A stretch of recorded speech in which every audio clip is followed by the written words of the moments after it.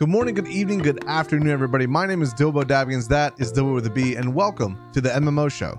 This is a weekly MMO series where we talk about news, updates, and all things MMOs. So if you're interested in that style of content, make sure you leave a like, a subscription, and down below, add a comment with your favorite MMO so I can add that to the list of things that I keep my eye on. I also stream on my Twitch channel every single day, 6 p.m. Eastern, twitch.tv/DilboDavgans. The link is in the description.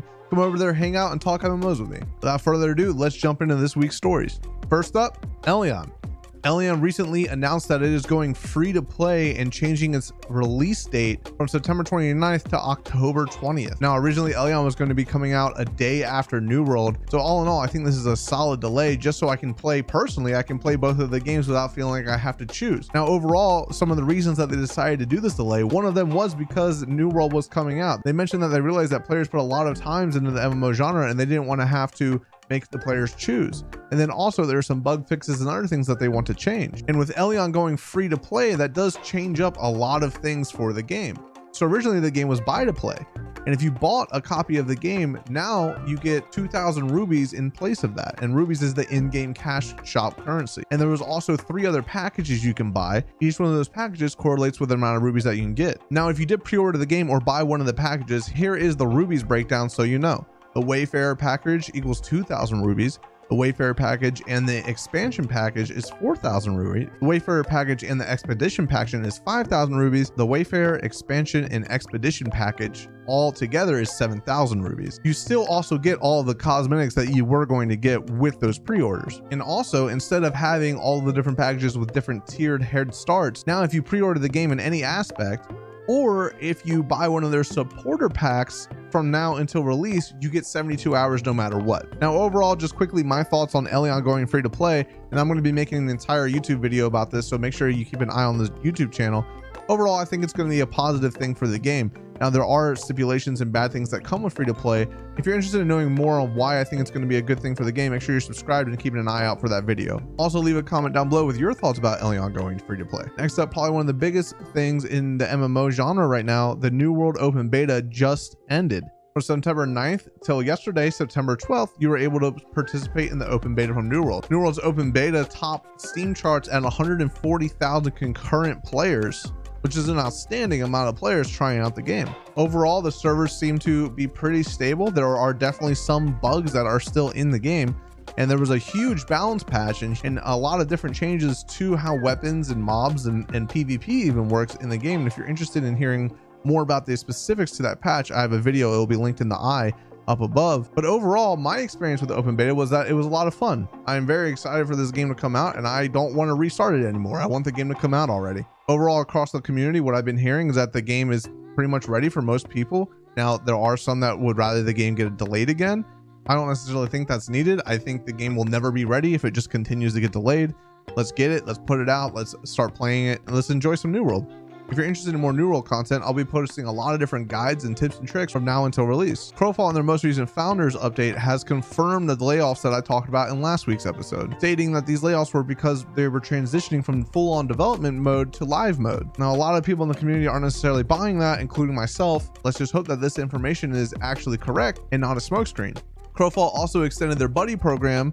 So if you sign up using a buddy's code, for instance, my name, Dilbo Davgans, you can play the game for free for 10 days. And if you do decide to buy it, I can get you 25% off. Link is down below. Now, unfortunately, while this buddy code promotion is going on, even though in the founder updates, they announced that these layoffs don't mean anything, players are still leaving the game drastically right now. One of the biggest guilds, LOD, they just left the game themselves. Server crashes are still happening in large scale fights.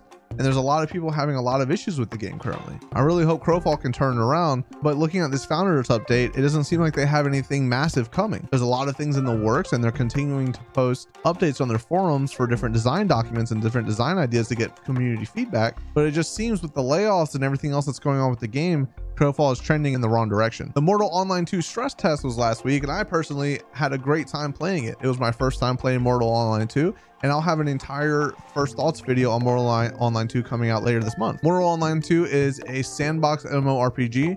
It's a buy-to-play game with a monthly subscription. Later in October, it will be going into persistence, which means that the game will no longer be wiped. Kind of a soft launch early access type of deal on Steam. This stress test was to try to test the servers, and they were tested. My entire time streaming the game, there was definitely lots of times where the servers went down for updates or because the servers did get stressed. Now looking at the Steam charts here, I'm not sure if this is 100% true, but it looks like the all-time peak was only 1,000 players. I definitely feel like it was a lot more than that. Looking at Twitch viewer numbers alone, also just noticing how often the servers did go down. I'm excited for more online too. I actually did really enjoy my time with it, and I'm excited to continue to play it in the future. Guild Wars 2 just announced a world versus world change that they're going to be doing. They're going to be doing what is called a world restructuring update. World restructuring is a feature that aims to address player population imbalances and create great matches. It achieves this by depreciating the current concept of shards, aka world-sized servers, and introducing a matchmaking system to the game mode, where players, guilds, and alliances programmatically redistribute to new teams on a set schedule. This gives the developers more flexibility and granularity when creating new teams and helps address these natural fluctuations in population over time. It'll also give players more agency in choosing who they want to play with on an ongoing basis and allows long-standing communities to continue playing together. Matchmaking when teams are destroyed and recreating occurs at the beginning of each season. The term season in this context of World vs. World describes the period of time between each matchmaking event.